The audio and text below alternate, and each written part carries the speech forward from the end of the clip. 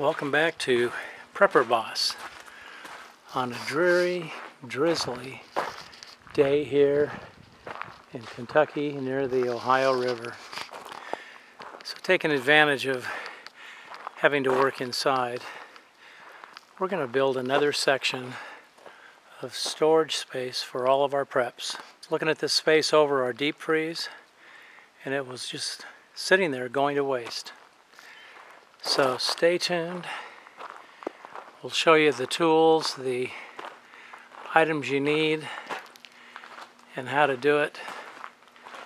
And in a couple hours you can capture some unused storage space for your preps. Stay tuned. A list of tools you'll most likely need for this project is a stepladder. Make sure you have ear protection for the power tools, a speed square, drill bits, drill drivers, flathead, Phillips, square recessed, whatever you end up needing. Depending on the screws you use, you'll need some screws, carpenter's pencil, a level. I used a drill driver, an electric drill, all battery powered, and a circular saw. Have your tools ready when you get ready to start. Have your measurements ready. In this case, I did a fill-in job. All the other ones I've done on both sides of the garage were in 8-foot sections. I'll leave a list of all the tools you need down in the description. A plan so you can make a cut list, cut everything, put... One little tip I learned is I've got the concrete screws in an old peanut butter jar. I just went ahead and put the concrete drill bits in this jar with the screws so I don't have to look for them. Concrete screws. And you'll need a concrete drill bit to fit the screws. Then you'll drive it in. Once you have the pilot hole driven in the concrete, you'll use the impact driver with a little attachment like this that fits the screw. And that makes things so much easier and quicker. And that'll drive that right into the pilot hole in the concrete. And then you'll have a nice, sturdy group of shelves. Have all your tools ready, have all your boards cut, and we'll show you how it's done.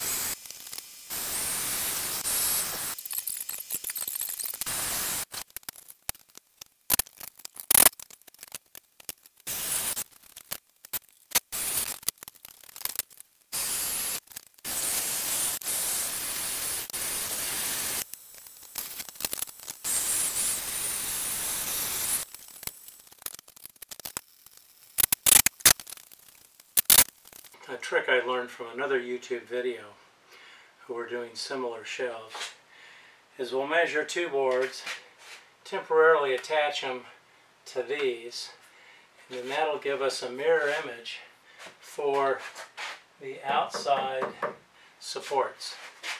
Then we'll put the upper supports, take these off, and we'll have this all set to put the plywood in as a shelf.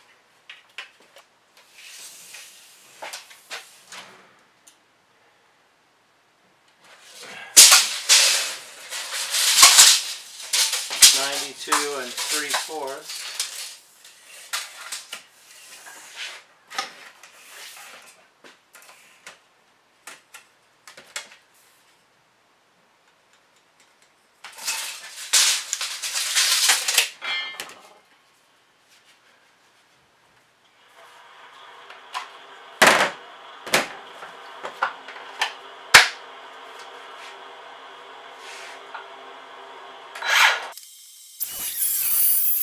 You can just measure off the first board.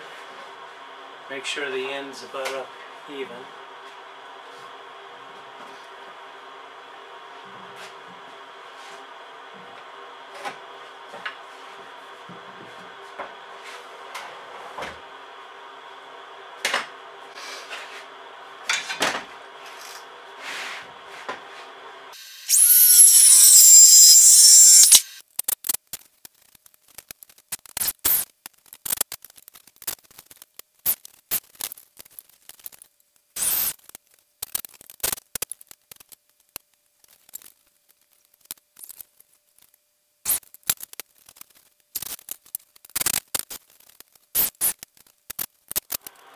We'll pre-drill these to make it easier to temporarily put them in place.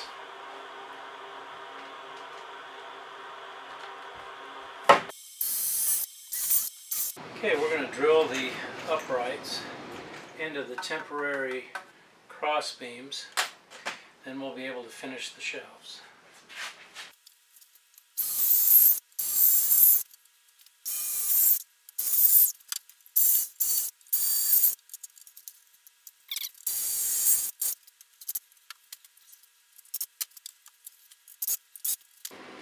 The length of this shelving unit is 93 inches.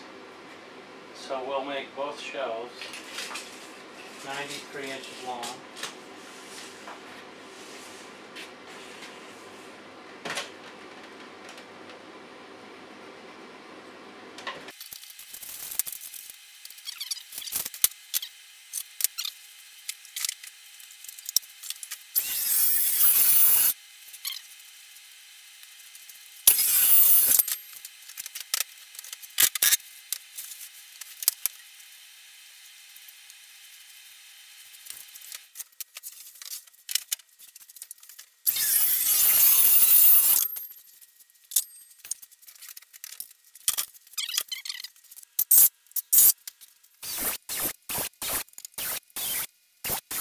We've got the upright supports in place, so we're going to take the temporary screws out, and then we'll be able to place the shelves in.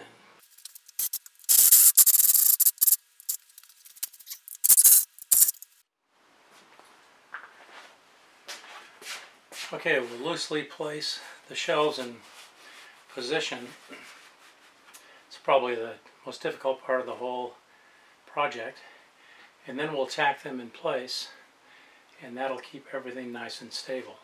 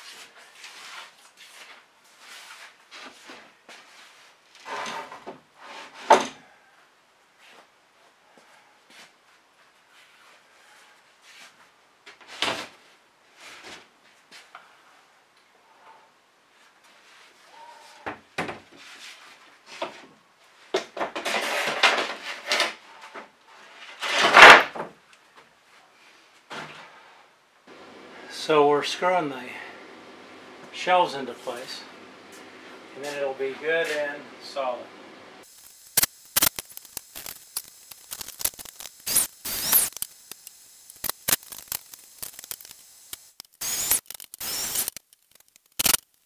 So there you have it. This is 28 cubic feet of space that beforehand was wasted. 0 cubic feet. So look around your garage, your workshop, see where you can utilize space that you're not using already. I've got a ton of space out in the outbuilding garage that I'm going to put trailer supplies and all kinds of stuff for storage during the winter. And all you got to do is look, and you will find it. Thanks for hanging out today while we did this. Please like and subscribe if you found this worthwhile, and we'll see you on the next